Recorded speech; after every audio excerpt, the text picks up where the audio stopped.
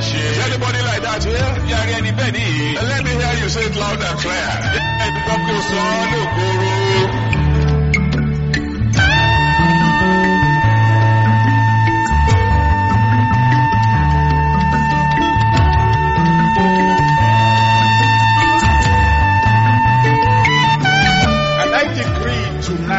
That every one of you from now on you will begin to excel. Amen.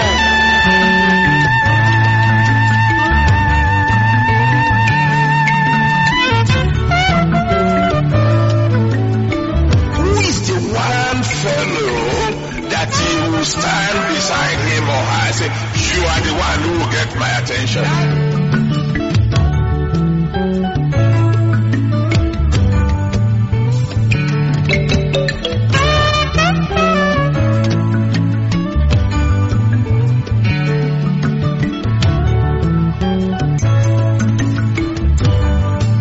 Anointing allows you to enter into overflowing blessings.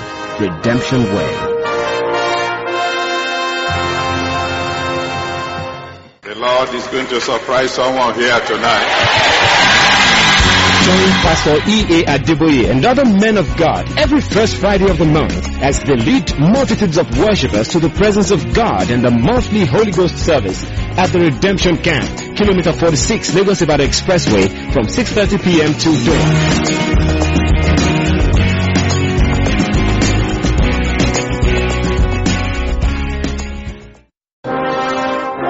You're watching Redemption Way.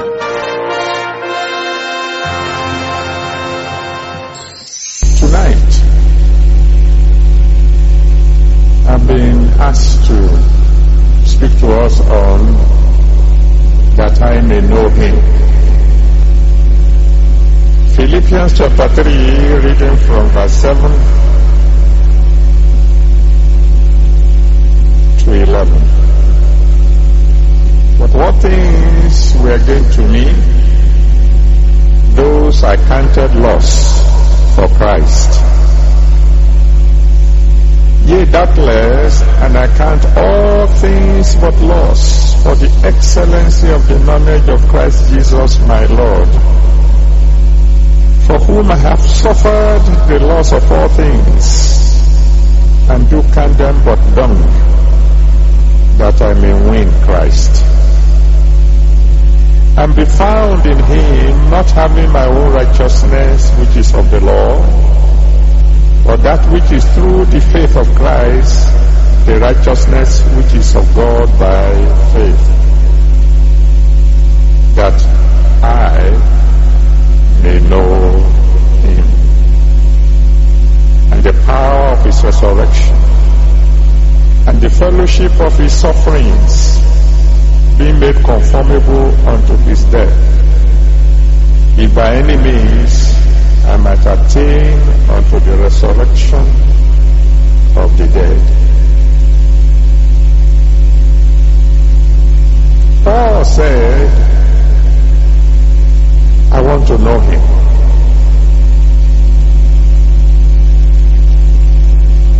Everybody knows that it is a common adage that knowledge is power.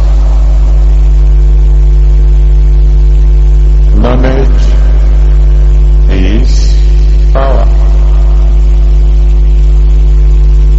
And ignorance is destruction. The Word of God says that people are destroyed for lack of knowledge. Knowledge is power.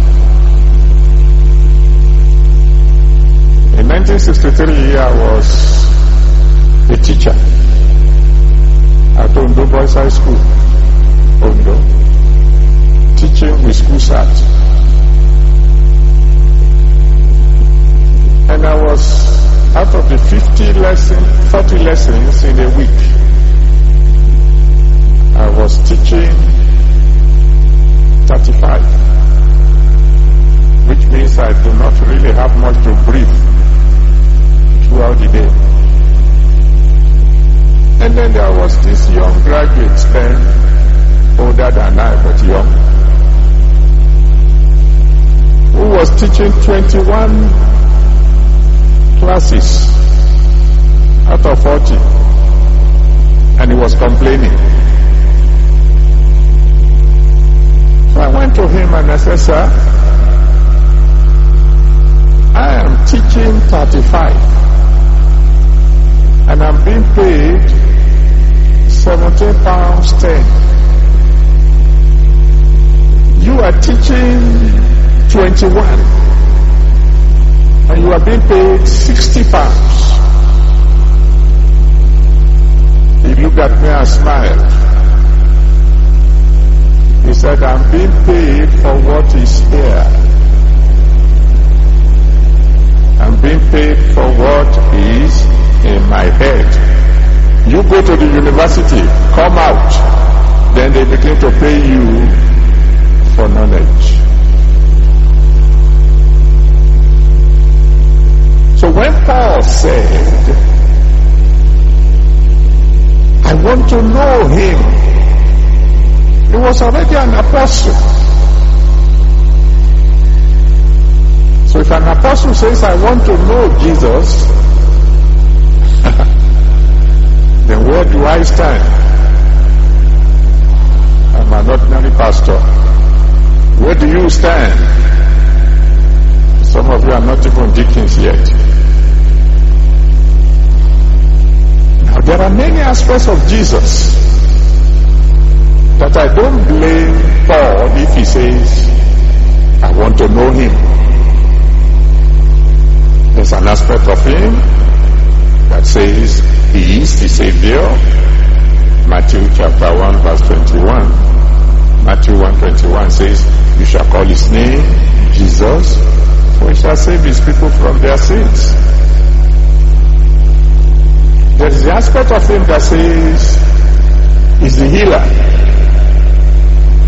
There's the aspect of him that says he's the deliverer, and so on and so forth. So what aspect of him then did Paul want to know? I have a rough idea. I think he is interested in the aspect of Jesus Christ that says is the truth. Because Paul was a lawyer. I'm sure he was interested in the truth. Jesus said in John 14 verse 6, John 14 verse 6, he said, I am the way, the truth, and the life. He wanted to know more about the truth. And now, since this is the year of Jubilee, and the Bible says in John chapter 8 verse 32, John 8:32, you shall know the truth, and the truth shall make you free. And the year of Jubilee is the year of freedom. I think the year of Jubilee should be the year of truth. So tonight, by the special grace of God, we want to focus on that aspect of Jesus Christ that is called the truth.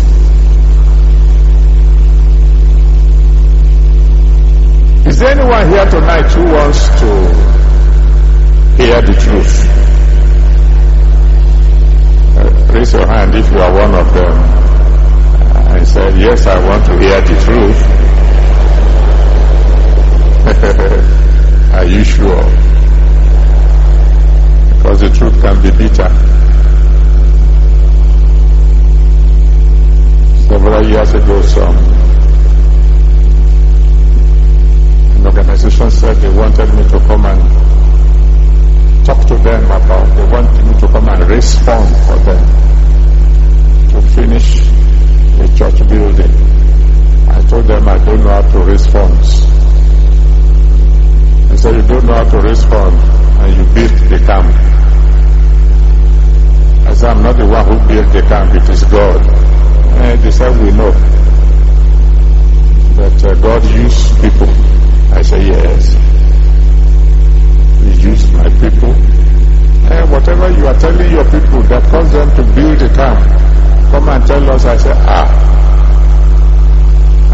my people the truth.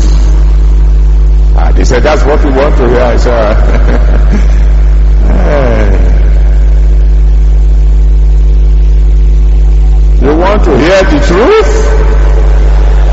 I can't hear your answer now.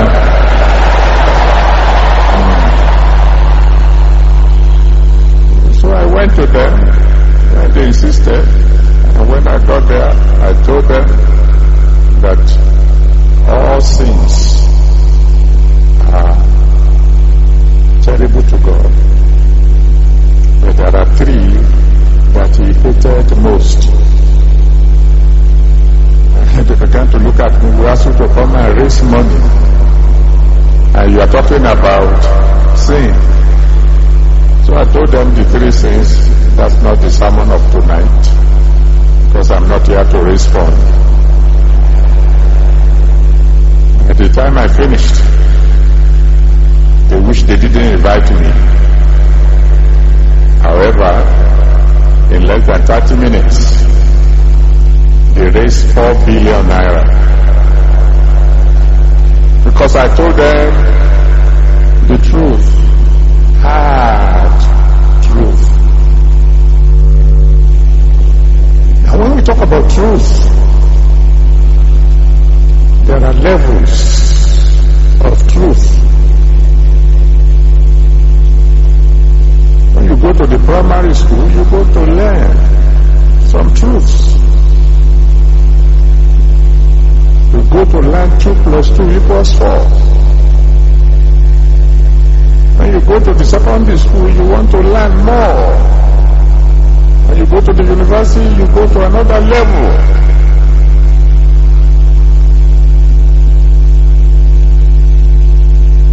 Ask anybody who didn't do too much of mathematics, what is 2 + 2? The answer is 4.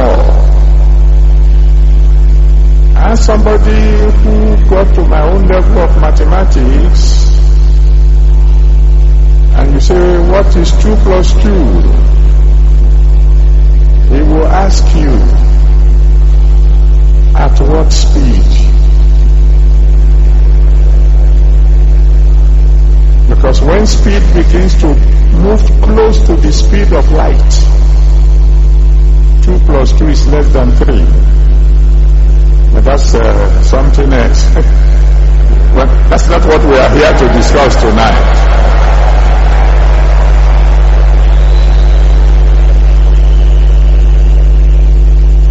So God helping me, we will begin with basic truths. Then we move on to secondary truths. And then do a little bit of higher truths, because you must come higher. Take basic truths. Number 1, nothing goes for nothing. Everybody knows that. The Bible tells us clearly that salvation is free. By grace you are saved. Ephesians chapter 2. Read it from verse 5 to 8. Not of works, so that nobody can boast. It is free. Salvation is free. But nothing goes for nothing. Because salvation is free only because someone paid for it. Who paid for your salvation? Thank you. 1 John chapter 1 verse 7. 1 John chapter 1 verse 7. He said, his blood that cleanses from all sins. He said, this is my blood shed for you. He shed his blood to buy your salvation. Healing is free. Divine healing. If healing comes from God, it is free. You don't believe me? Go read 2 Kings chapter 5 and see what will happen to anyone who tries to sell the healing that comes from God. Naaman got his healing free. He brought money Elisha said, thank you very much, sir. Freely I received, freely I gave. Gehazi said, no, if my master will not take the money for healing this man, I will take the money. Fine. He got the money and got the leprosy. Healing is free if it's coming from God, but someone paid for it. 1 Peter chapter 2 verse 24. 1 Peter 2 verse 24 says, by his stripes we were healed. Who paid for your healing? Jesus.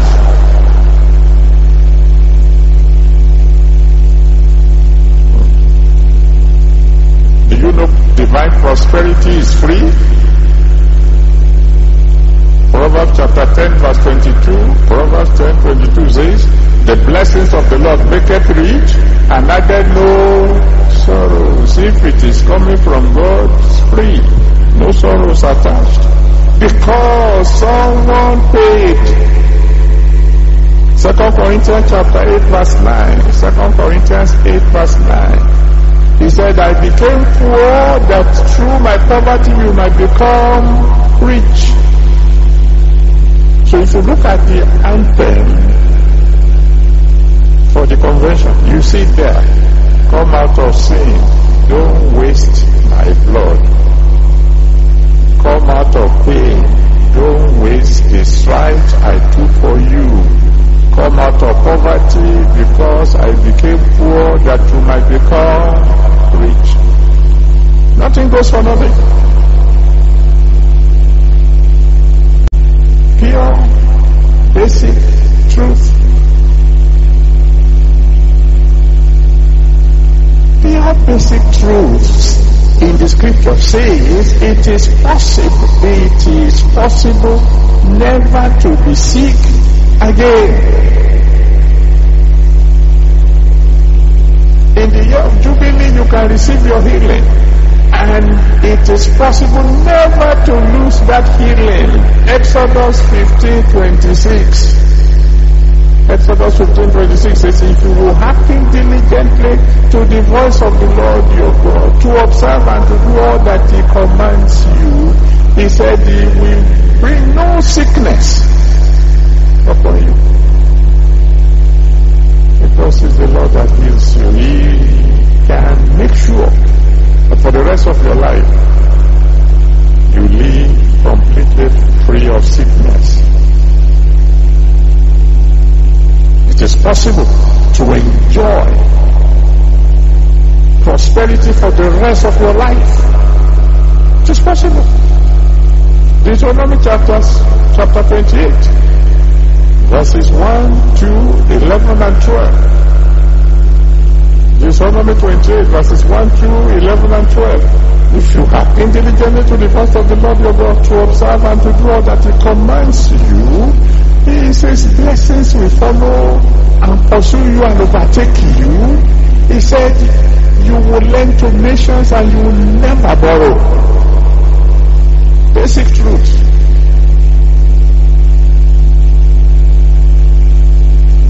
Now let's move to secondary truths.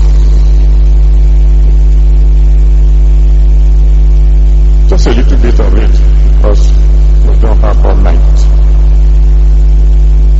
One of the things I probably just mentioned under secondary truth is that there are two powerful forces controlling life.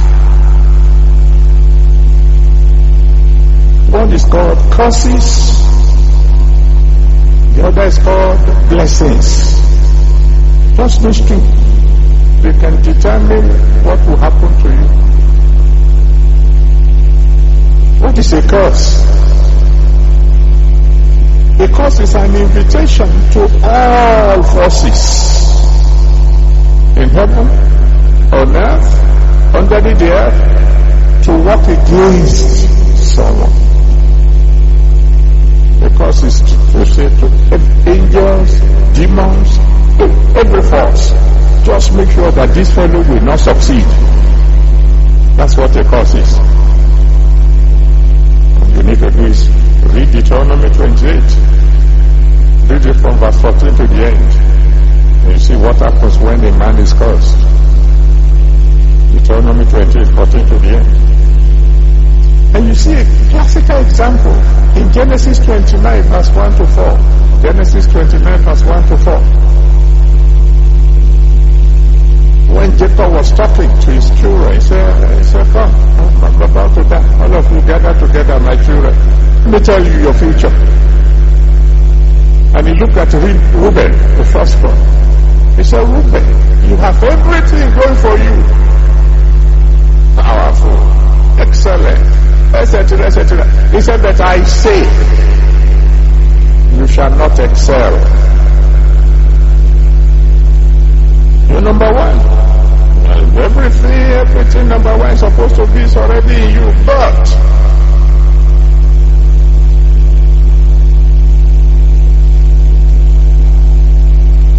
when someone is under a curse, everything he touches fails. And I pray for all of you who are here today. If there's any curse that is still left in your life, in this year of Jubilee, may it be destroyed in Jesus' name.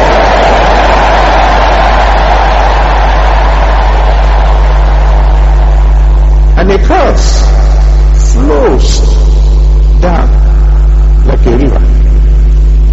If it is pronounced on one man, God have mercy on his children and grandchildren, because it keeps going down. Ask the people of Jericho, they will tell you. 2 Kings chapter 2, verse 19. 2 Kings chapter 2, verse 19. He said to Elisha, our city is beautiful, as you can see. Everything on the surface is looking good. But that's where the goodness ends. Inside the water is bitter. Everything is, we're just suffering. Why? Because we are in the past. In Joshua chapter 6, verse 26. Joshua 6, verse 26. I pronounced the curse on the city. The curse kept on flowing down like a river. The other force, which is the opposite of curse, is a blessing. And that's why I smile when I hear people say, I was lucky. There's nothing called luck. You are either cursed or you are blessed. Two forces. One is working on for you, or the other is working against you. What is a blessing? A blessing is a summon to all forces in heaven, on earth, underneath the earth, to support somebody and make sure he succeeds. That's what a blessing is. So when somebody is blessed, every door he knocks is opened. Where others are having difficulties, when a blessed person arrives, oh, things are easy. You want an example? Read Genesis 27, verse 26 to 29. Genesis 27, verse 26 to 29. There you see Isaac blessing Jacob. What did he say? He said, let our forces be in your favor. Dew of heaven, fatness of the earth. He said, let people serve you. Let nations bow down to thee. He said, be Lord over thy brethren. Let the children of your mom bow down to you. He said, those who curse you are already cursed. Those who bless you are blessed.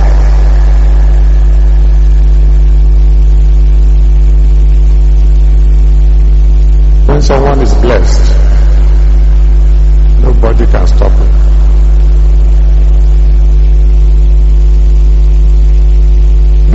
A blessing can pick the younger and make him superior to the elder.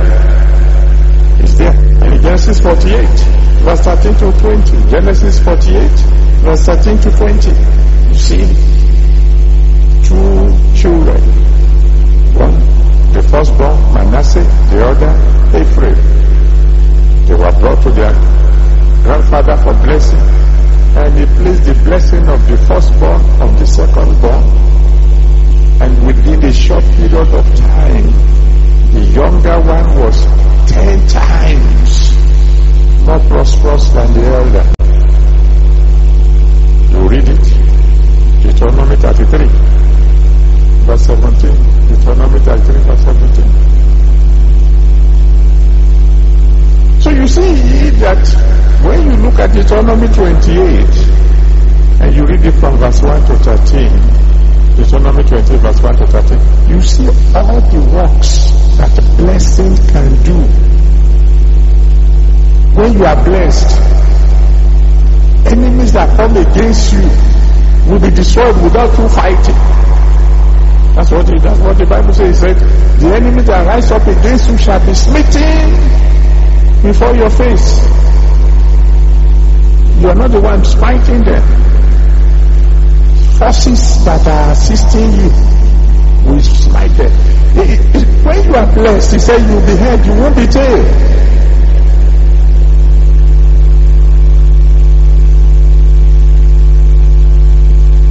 That's why, if there's anything at all you want from your father before he dies, this is blessing.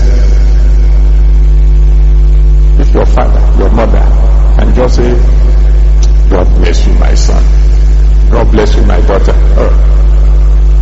You can begin to rejoice. It's much more than giving you money. Because money can finish. But blessing will open doors. Of course, it costs you something to get blessing, because nothing goes for nothing. But like I used to say to my children, I can bless you on credit. I can bless you first, and then you can come and settle me later. So all of you are here tonight, be blessed in Jesus' name.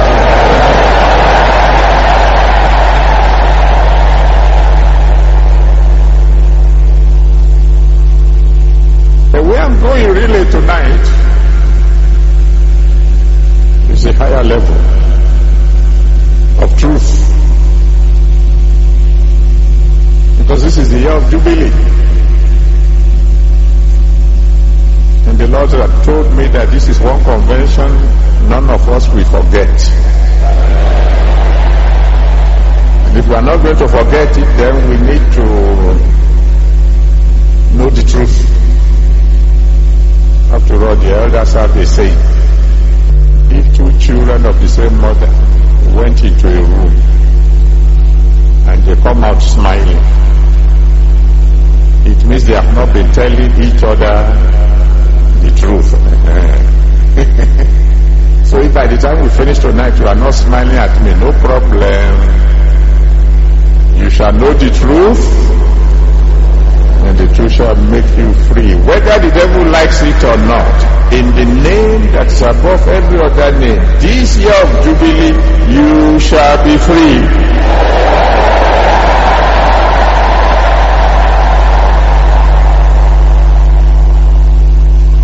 What is this higher truth that I'm talking about?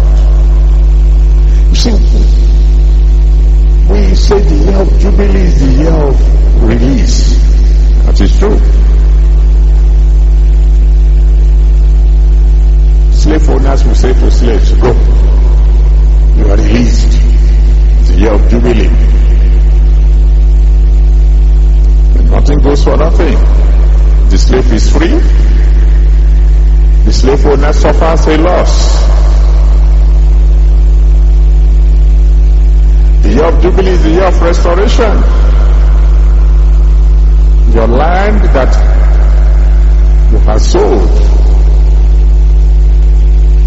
because you ran into some financial problems will be restored to you. It's the year of restoration. As Jubilee, you gain. Somebody loses. Nothing goes for nothing. The year of Jubilee is actually the year of restitution. And restitution is a word nobody wants to hear.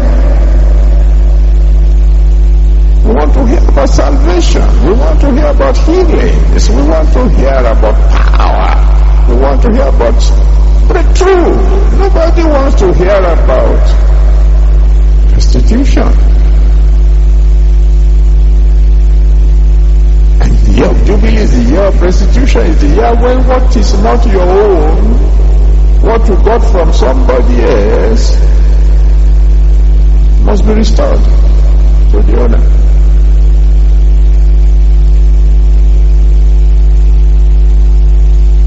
Consider the law of harvest. The preacher told us, Galatians 6 verse 7 says, basically, whatever you sow, you reap. Galatians 6, 7. Basically, he says, how much you reap is determined by how much you sow. Give and you shall be given.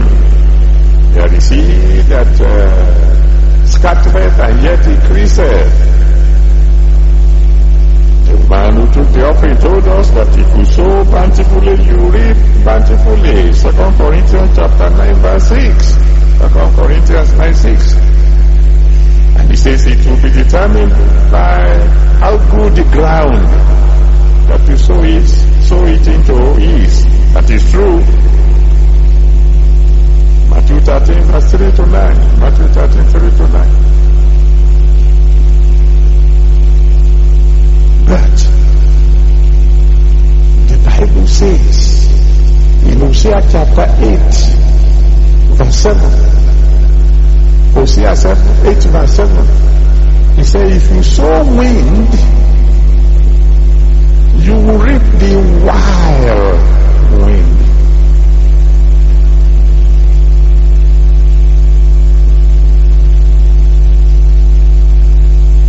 The year of Jubilee does not cancel the law of harvest. That is, the year of Jubilee does not mean that if you sow, you will reap. If you sow the wind, get ready for the wild wind. 2 Samuel chapter 12, verse 1 to 12. 2 Samuel 12, verse 1 to 12. David killed Uriah with the sword so that he can get his wife. God said, David, I like you. You are a man after my own heart. But you killed this man with the sword. He said the sword will never depart from his house. David killed only one man. God said the sword will be there forever. There is only one way to avoid harvesting evil that you have planted. That's if you go quickly to where you plant it and uproot it. That's the only way.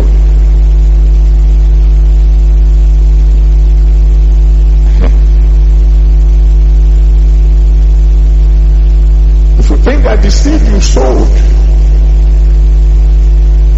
is gone, then you don't even know the basic laws of agriculture.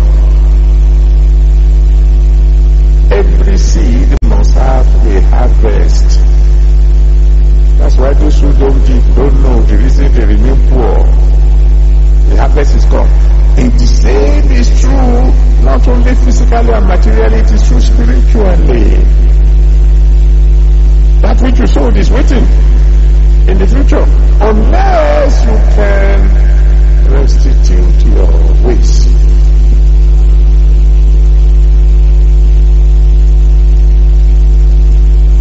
Paul was speaking and he said in 2 Corinthians 11, verse 23 to 25. 2 Corinthians 11, 20 to 25. He said, I went to prison often. They stoned me. They beat me. He was reaping what he sowed. He was the chairman when they were stoning Stephen. He threw many Christians to prison. Now he's an apostle. That did not cancel the law of harvest.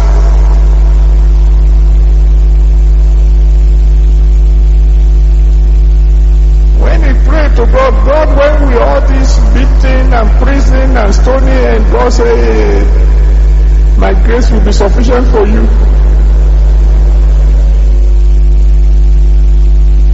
Have you in your possession money that you stole? Things that do not belong to you that you maneuvered using your position. If you love yourself, if possible before the end of this week, restitute. Because as long as that contamination is in your money, the bad money will destroy the good one. You don't believe me? Ask Achan in Joshua chapter 7. He took that which God said don't touch and added it to something. He hid it. He thought nobody will know. There's another truth that I don't have time to go into. There's nothing hid that will not come into the open. Nothing hid. If you thought you did it and nobody will ever know. So it can grab something that didn't belong to him, put it into his tent. The unfortunate thing is that when it was time for him to die, he didn't die alone. He took all his children with him.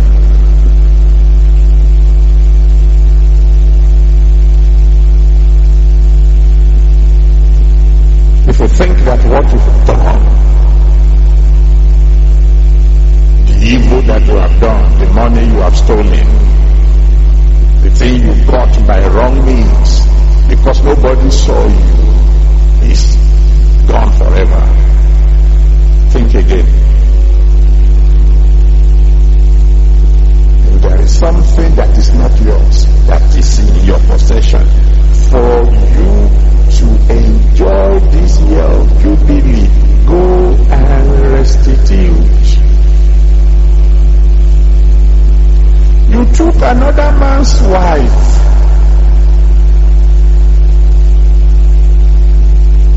Into your home.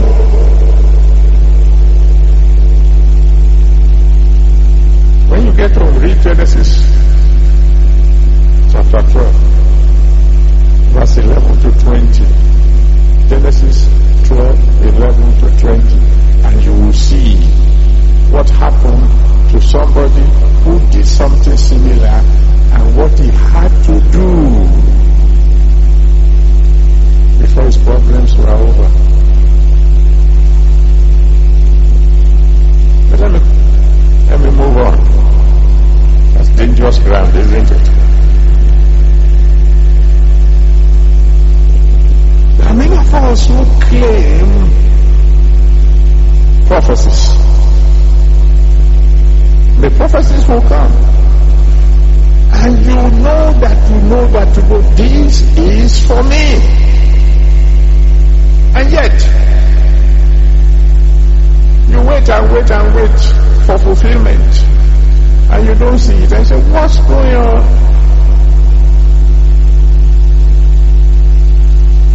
Well,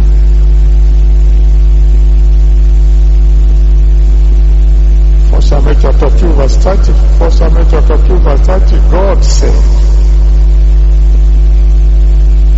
to Eli, he said, I said indeed, I'm the one who said so, that you and your father's house will stand before me forever. He said, but now I said, be it far from me. I changed my mind.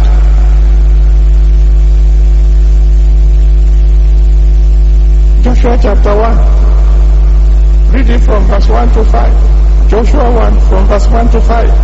God said to Joshua, no man will ever be able to stand before you all the days of your life. As I was with Moses, I will be with you. Nothing can be plainer than that. God said it to him directly. He didn't send Pastor Adeboye. He said it himself. Joshua, you will win all battles. And then they got to Ai, and they fled before the enemies. Joshua fell on his face and said, God, what's happening? This is not what you told me.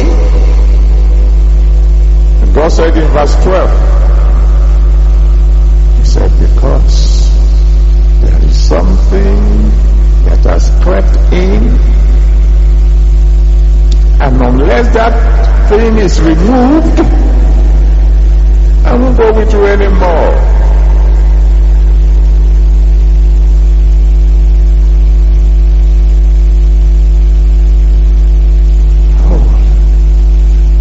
Many of us think that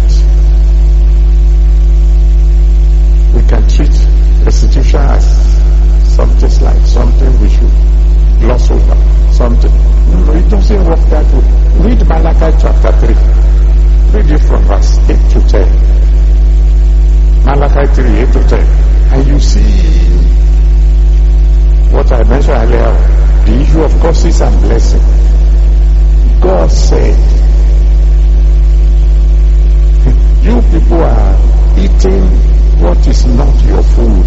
What belongs to me, you are eating it with your food. He said, the trouble is a curse comes as a result. He said, but you restitute your ways, I will replace the curse with one blessing.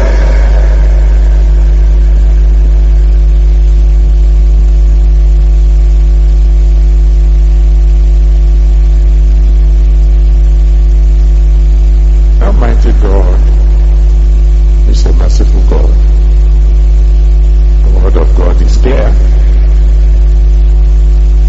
Forever, O Lord, thy word is settled, is written. Psalm 119 verse 89. And God is sovereign. God is supreme. And he will do what he says he will do, provided you follow his principles. You violate his principles, he will say, I said, but I am no longer saying. And if you don't like it, sue me to court.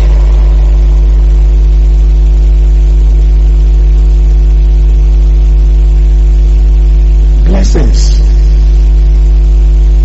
can be reversed. I don't have the time to go through all these people. I can show you several people who got blessed, and after they got blessed, they forgot God, and the blessing became a curse.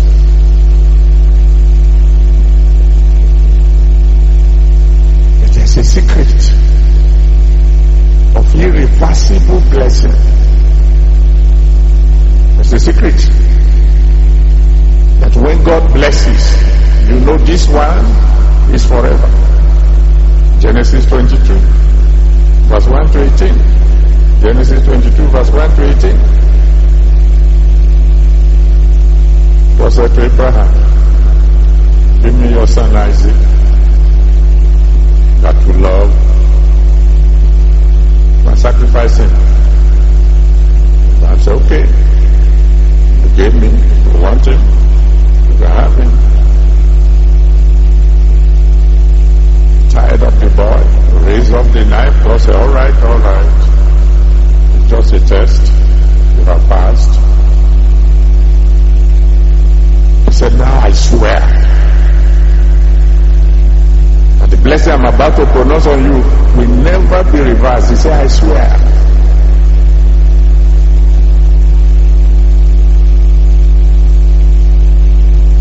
When we talk about first fruit, some of you think it is a gimmick. That's why it's not even first fruit of increase, it's first fruit sacrifice. This man says, God, you can have it all. And God said, all right, I bless you irreversibly.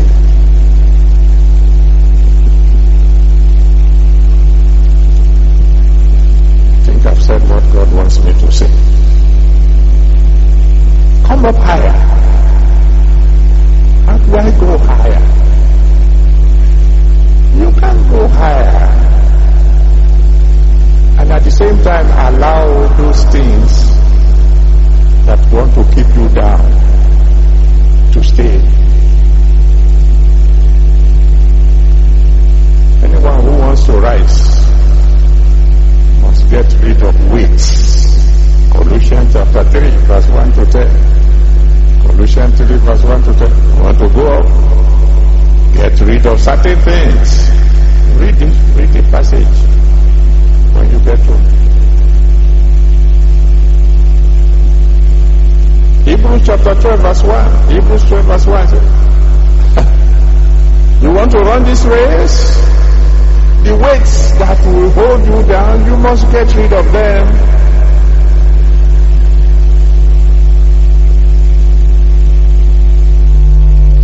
Several years ago, God taught me about this restitution practically.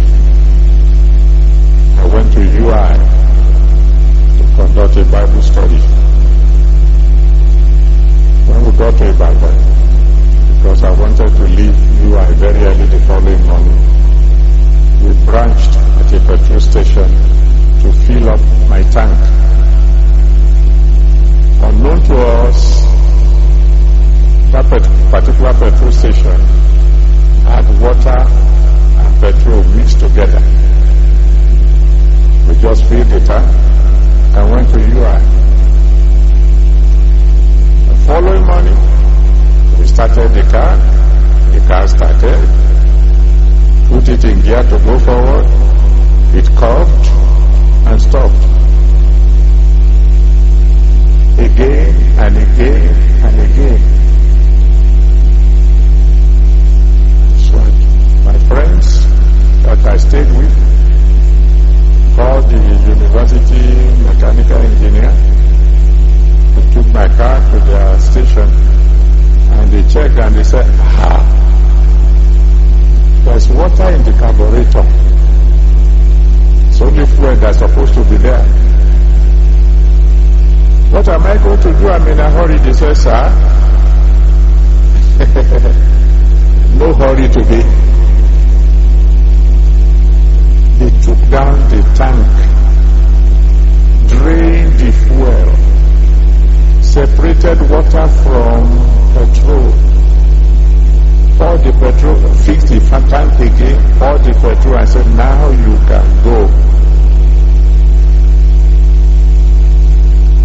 As long as water is mixed with your petrol, you are not going anywhere.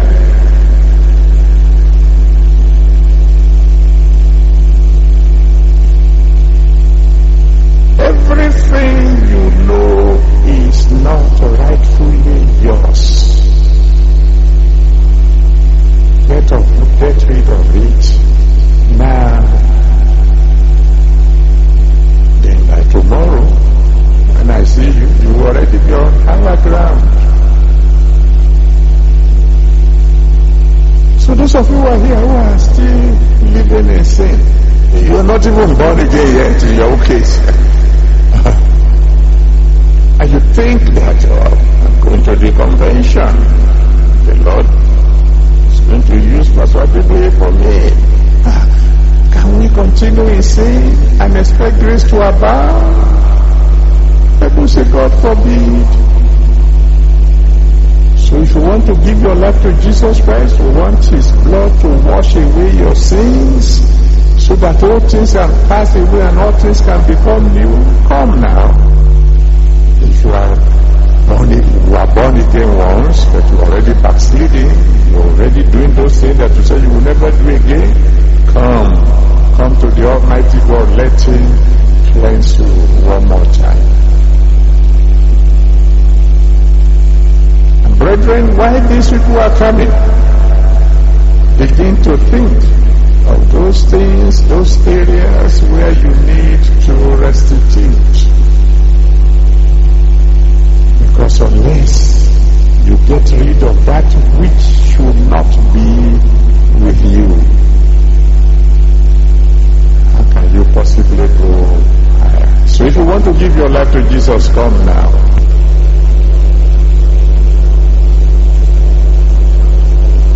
In Jesus' mighty name we have prayed.